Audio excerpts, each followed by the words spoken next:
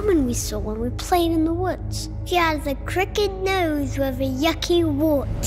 It's just the long grey hair that makes her look old, but she's pretty young actually. She owns a black kitty.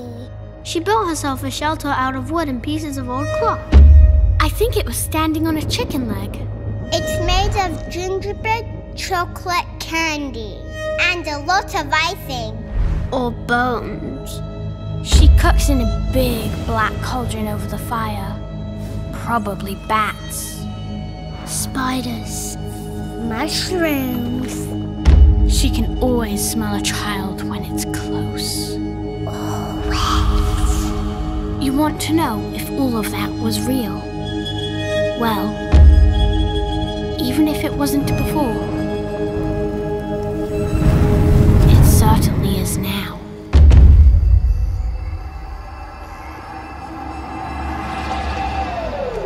Am I seeing things? Or did she have a hunting bow?